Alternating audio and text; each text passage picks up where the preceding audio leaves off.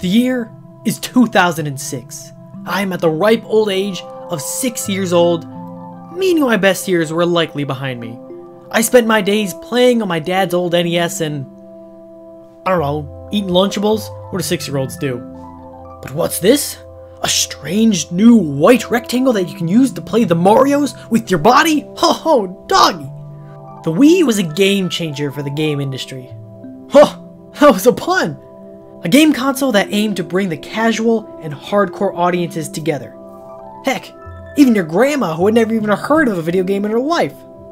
You can argue about how successful they were at doing this, but you can't deny the impact this philosophy had on the industry for years to come. Flash forward a quick decade and what? Mario Odyssey on the toilet? Yeah, here are my life savings and the key to my house. You want my firstborn child? I think they're around here somewhere. It seems like the Switch can do no wrong these days. When one of the biggest complaints is that you have too many good games, you're doing something right.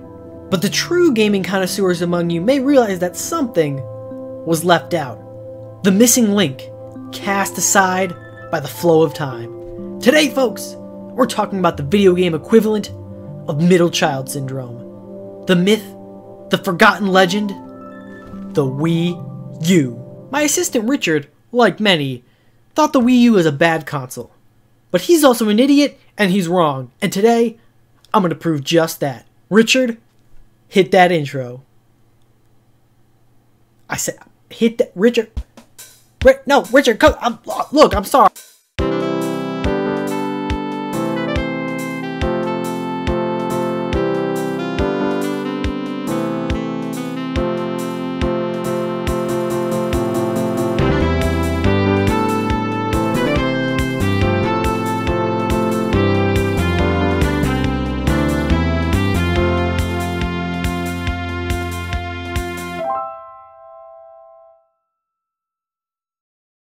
Richard, come on, man.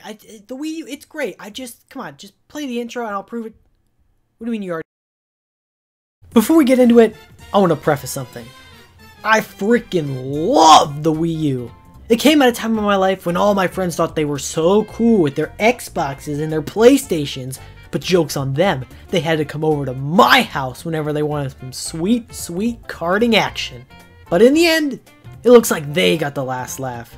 The Wii U totally underperformed and was largely viewed as a failure by the wider gaming community. Today, I aim to right that wrong and shine some light on the dark horse of Nintendo. Shoutouts to all you middle children out there. You may be forgotten, but at least you got some good company. The problem with the Wii U doesn't lie in the quality of the console itself. It lies, in my opinion at least, in the marketing. Nobody knew what the heck this thing was when it first came out. Is it a new thing? It uses Wii remotes, and it's got Wii in the title, but I've already got a Wii, why would I buy this other thing? To the casual eye, it seems like the only thing that separates the Wii from its younger brother is the gamepad, and that itself is pretty gimmicky to begin with.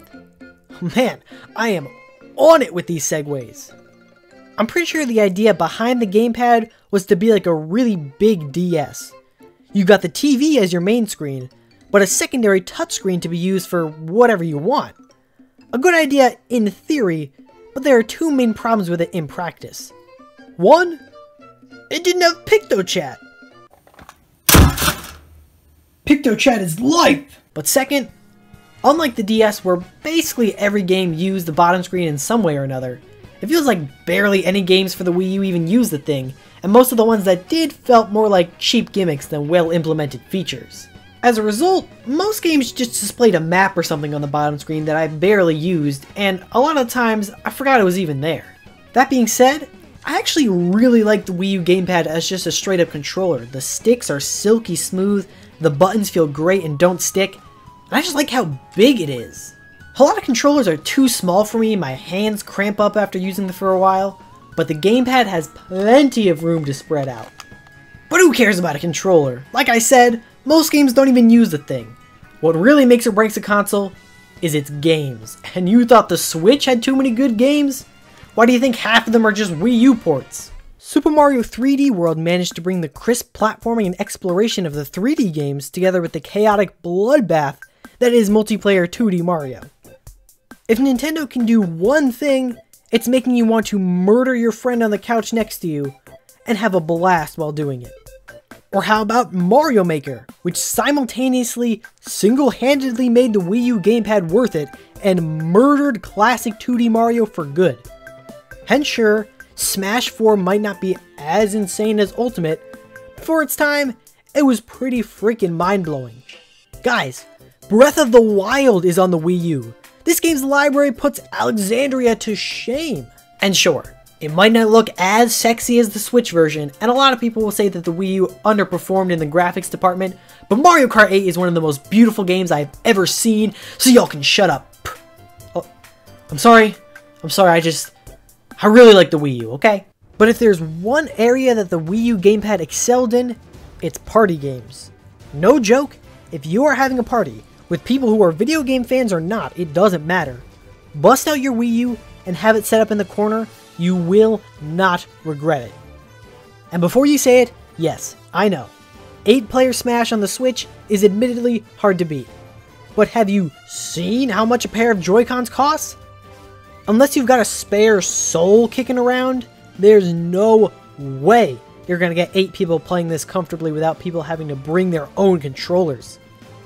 Smash 4 may not have the crazy roster, but it's still got 8-player mode. And if you're like me, you've got enough spare Wii remotes kicking around to fill a landfill. And if you don't, you definitely know someone who does. Smash not your style? No problem. I already talked about Mario Kart and its fine looking butt, but how about Nintendo Land? I don't actually own this one, my Wii U came with Mario Kart instead, but it didn't matter because I had so many friends who did once they eventually saw the magic of the Wii U and caved. But let's play devil's advocate and say that nothing on the Wii U itself scratches your party itch. No problem. How about you take a dive into the literal ocean of party games for the Wii? Pop those bad boys right in and you're ready to go. I'm telling you guys, the Wii U is the party king. In fact, I'm just gonna come right out and say it. The Wii U has the best library of games for any console ever. You can disagree if you want, just know that you're wrong, and I can prove it to you in 2 simple words. Virtual Console. You want some NES games? Done. SNES? You got it. N64? GBA? Check and check. You thought the thing worked kind of like a big DS? Psych! It was a big DS all along! Combined with backwards compatibility with the Wii, there is basically no game you can't play on here. You say no GameCube support? Well, I raise you one Wind Waker HD. Yeah, hello, Jesus? Sorry man, you've been replaced. The Wii U is here to stay. But there is one problem with the Wii U. Just one.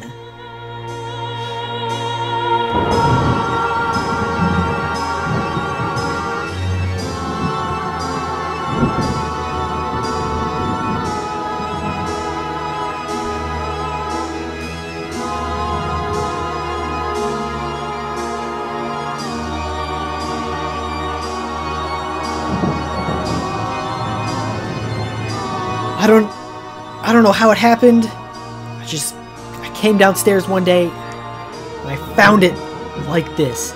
I tried everything I could do, but it was too late. I couldn't save it.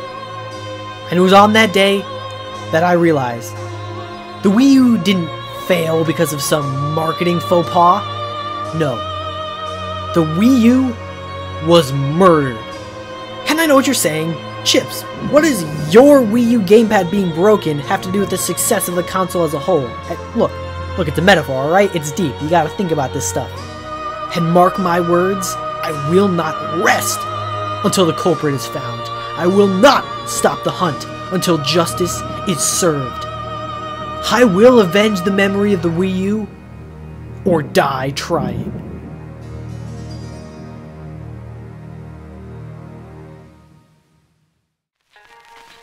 On that day, Mr. CrUsader disappeared without a trace. Nobody can say for sure why or where he went, but it's not unreasonable to assume that he set out to find the Wii U's killer. What he will do once he finds them, well, perhaps it is better that we do not know. Already there have been rumors and stories abound of terrible things happening to anyone who insults the Wii U. Many believe Mr. CrUsader, or the Wii CrUsader, as the public has dubbed him, is behind these attacks, though these allegations have yet to be verified. Not a soul has seen or heard from Mr. ChiptIde since his disappearance.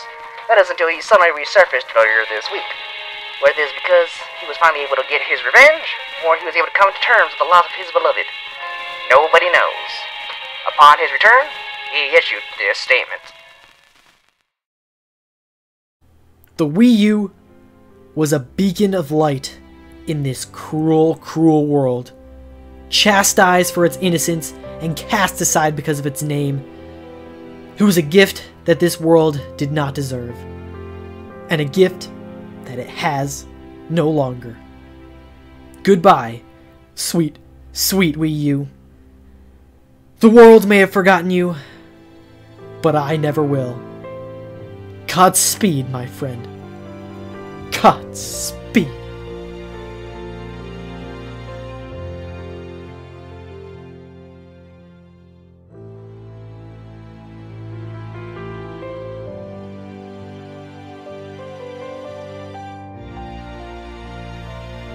Wait, a new gamepad costs how much?